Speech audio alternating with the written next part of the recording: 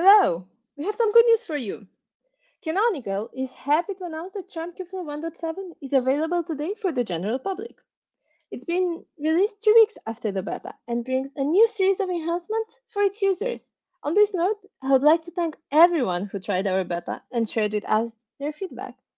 Before we even get started, let's do a recap on what Charmed Kubeflow is. It is Canonical's official distribution of the upstream project that has been started by Google a few years ago. Charmed Kubeflow is an end-to-end open source MLOps platform designed to take projects to production and enable enterprises to scale their AI initiatives. It can run on any cloud, and it also supports hybrid and multi-cloud scenarios.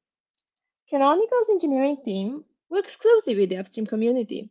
So Charmed Kubeflow follows the same roadmap, and it's released at the same time for the second year in a row.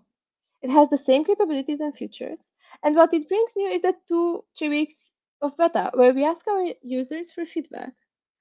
It is also a nice way to get a glance of what's coming next, right?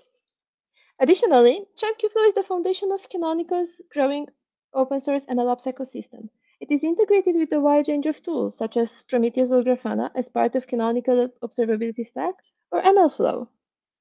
When I think of this release, to Kubeflow's end users, focusing on capabilities that ease their work and helps them achieve better performances with their machine learning models.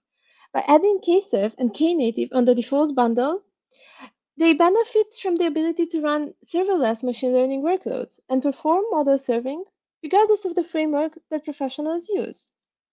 After projects such as ChatGPT, Midjourney, or more recently GPT-4, everyone started exploring their AI options, and companies are open to grow their budgets.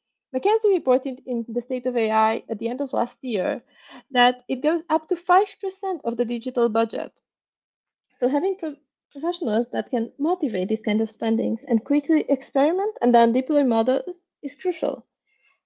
However, the biggest challenge when it comes to AI is actually to get started. And this release helps organizations to get up and running very quickly. Charmed Kubeflow 1.7 expands its spectrum of open source frameworks and libraries and makes the model development and deployment processes easier with a new set of capabilities. It gives freedom for professionals to focus on the problem that they are trying to solve and use the machine learning libraries at their most convenience with less constraints. These new capabilities increase developer productivity and it reduces routine tasks, helping organizations lower their operational costs. It unburdens developers from explicitly describing the infrastructure underneath, which is also something that data scientists and machine learning engineers historically did not enjoy them a lot. However, the capabilities that Charmed Kubeflow 1.7 puts out there for developers don't stop there. And since deep learning grew as a branch of machine learning and more use cases are ready to be explored, the MLOps platform grants access to a new framework, PaddlePaddle. It is an industrial platform with a rich set of features that help data scientists develop deep learning models. When I think of the history and how data science appeared, it actually started with R, a programming language for statistical computing and graphics. It really focuses on the statistical analysis of the data, and it is widely used even today. Charmed Kubeflow includes supports for R, so statisticians can smoothly venture into machine learning, and also enterprises that have already been using R in production can now migrate their workloads into more advanced tooling. Charmed Kubeflow 1.7 is a release that helps professionals achieve their goals more easily. It leads to both faster experimentation and quicker deployment to production. Overall, it increases data scientists' productivity and it reduces their manual tasks. Cost conscious organizations can also use it to decrease operational costs and see a faster return on investment from their AI projects.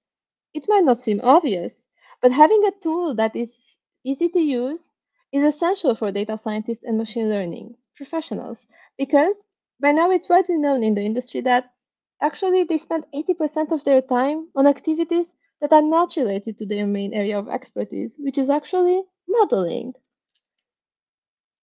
Open source MLOps platforms help organizations drive innovation from retail to financial services, from telco to the public sector. Everyone is looking these days for options to speed up digitalizations, reduce costs, or automate tasks. Projects such as self-organizing networks or market basket analysis are just some examples of the applications that can be driven using Charmed Kubeflow. It is not a constraint for enterprises to use a specific cloud or container environment. So they have the flexibility that goes even beyond. Charmed Kubeflow is already tested and validated on AI-designed hardware such as NVIDIA's DG-Axis, bringing users stable solutions where the entire ML lifecycle can be run. By now, I hope you're looking to try it out. And if you would like to do this, you have more than one option. On one hand, you can do it yourself by going on our website and follow our tutorial simply by typing charmed-kubeflow1.io. And on the other hand, you can also go on the AWS Marketplace, select Charmed Kubeflow appliance, and then go with the latest or stable version. And this is just an overview of what Charmed Kubeflow 1.7 can do. You can learn more in our blog, and we are really encouraging you to share your feedback or raise any bug that you might have on our GitHub. If you would like to ship the next release, I think you can get involved in the upstream release team. They are recruiting right now.